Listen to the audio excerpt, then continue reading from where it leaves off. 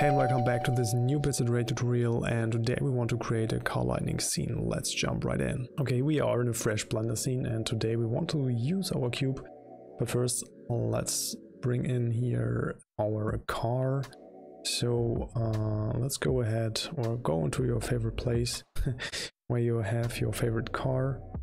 I like to go here into the asset browser and bring in here my DeLorean, and now I want to put here in a plane which will be our floor. Let's change the plane to 8 by 20, and now yeah, I want to adjust here a little bit more the DeLorean so that this won't fit a little bit better here into the center. And now we want to use here our cube.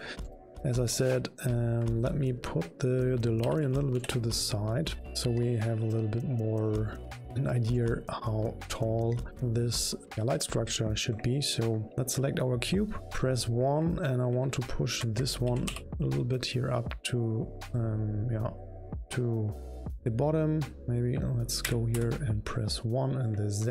And let's select our cube now and go into the edit mode, and we want to select all the points here in the front. And when we're pressing Alt and Z, it's a little bit easier to select them. Now we want to bring back here these points, so let's put this one on 0.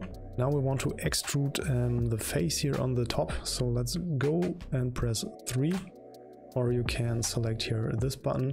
Now we want to select here our top face.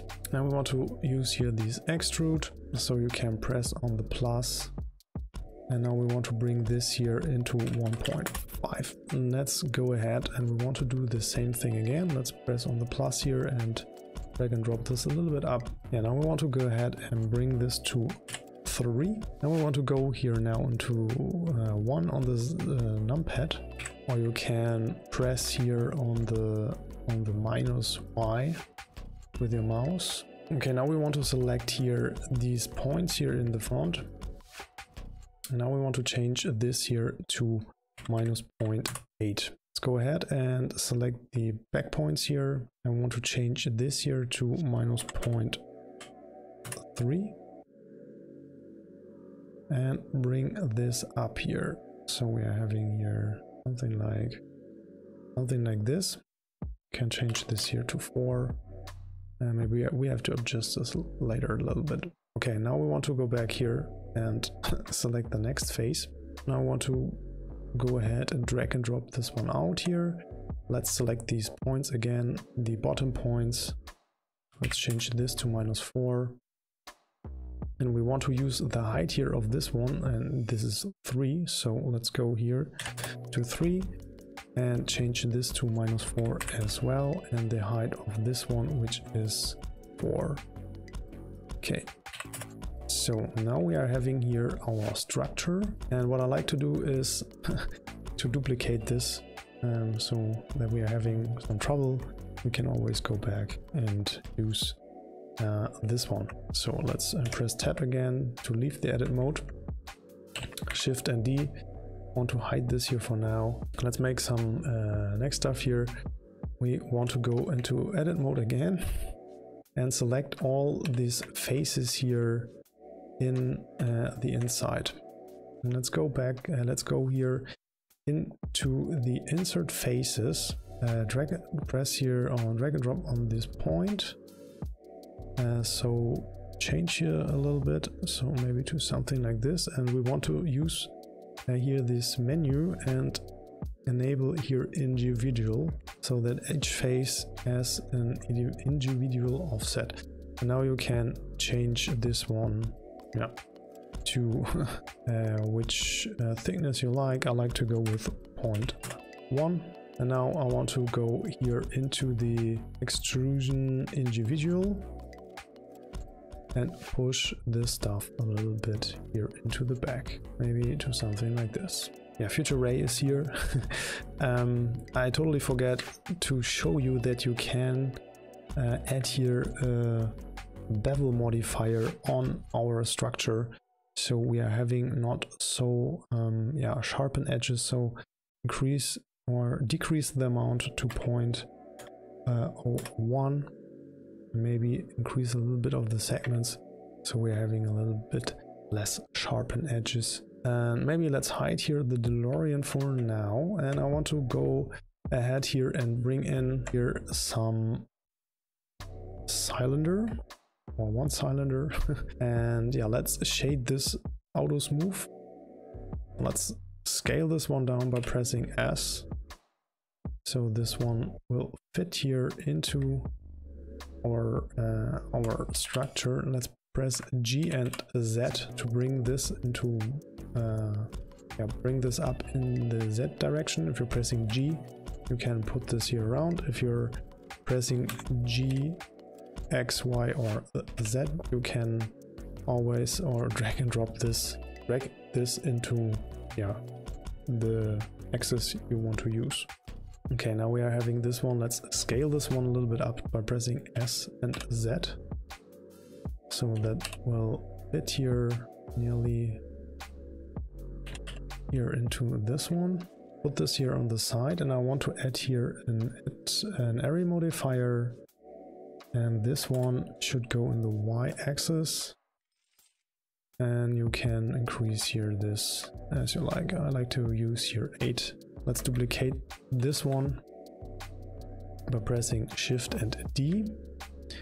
And now I want to go ahead and bring this here into the right position. Maybe let's go back here into the view by pressing 1, Alt and Z, so we can see a little bit more. And then we have to rotate this, press R, and yeah, in this perspective you only have to press R and bring this here to so that will fit here.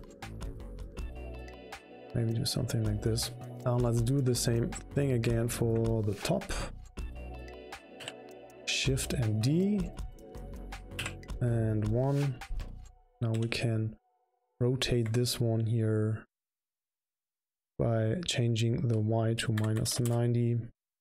Everything else should be 0, and we can press G to bring this into the right position here, pressing S and X, and scale this a little bit up so this will fit here into this one. Okay, that is now our light here. Now we want to go ahead and put all the stuff into geometry nodes.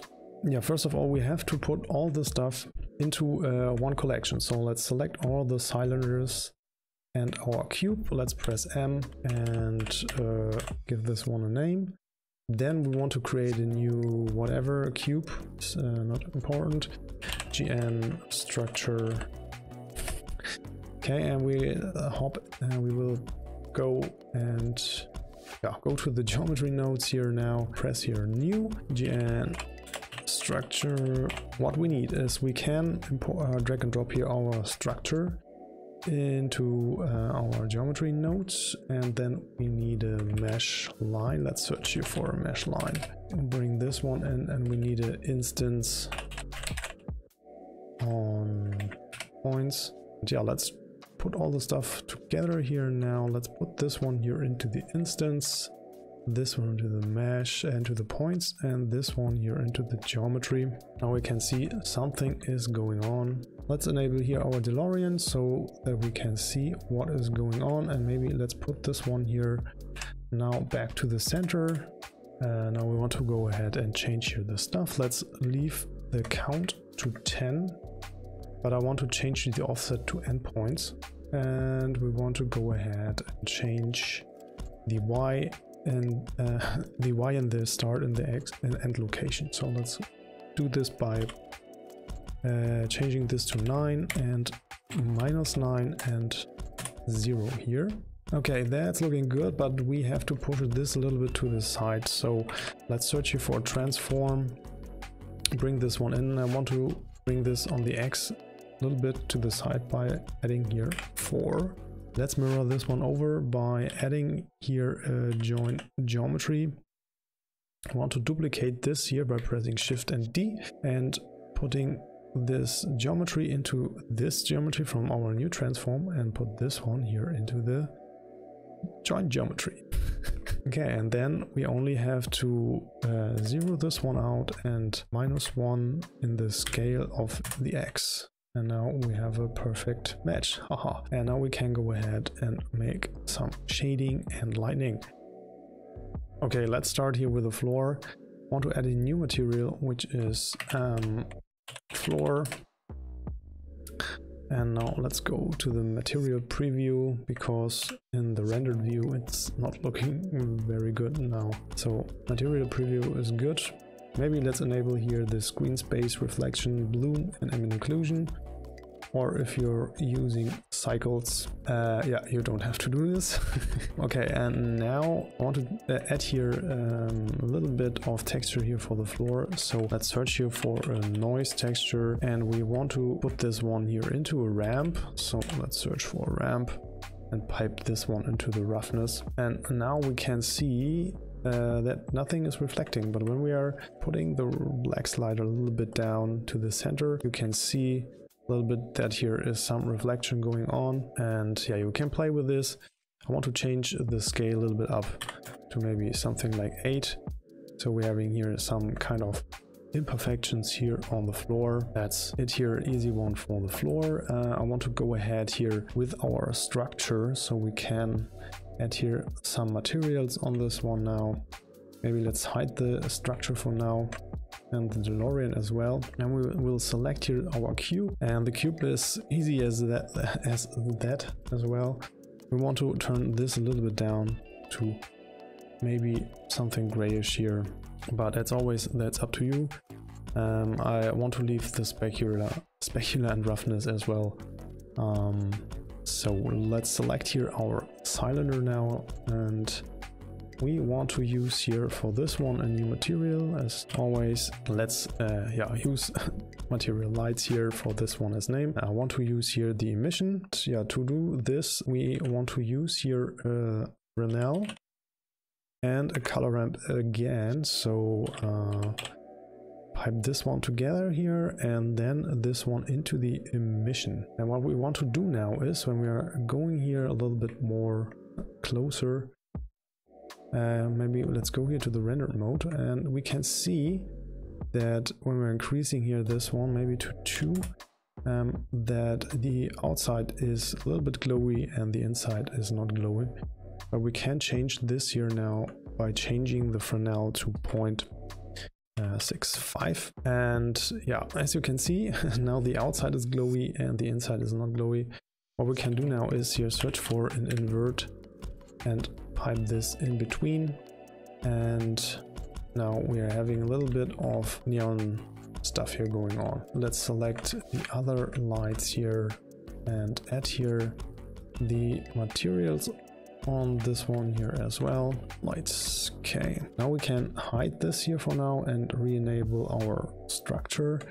And as you can see here now, it is looking much better now. And when we're adding here our DeLorean, it looks cool, kind of cool, but we are here in Eevee right now, and the emission texture or material is not really lightening the scene, as you can see here. When we're changing to cycles, I think this one looks much better here for the cycles users here right now. And maybe you can turn off now or skip this part here for now, because when you want to use Eevee, we have to fake this light, as I said. So maybe let's go back into Eevee, and we have to re-enable again here our structure. Maybe let's hide this for now again, and we want to add here the new light, which is an area light. Let's change here now the rotation 90 degrees and bring this one up by pressing G and Z. And now I want to go here into the light settings and change the power to 50, and we want to change this here to rectangle and adjust this a little bit more so this light will fit here into onto our lights here. And as you can see, that is looking a little bit better here right now.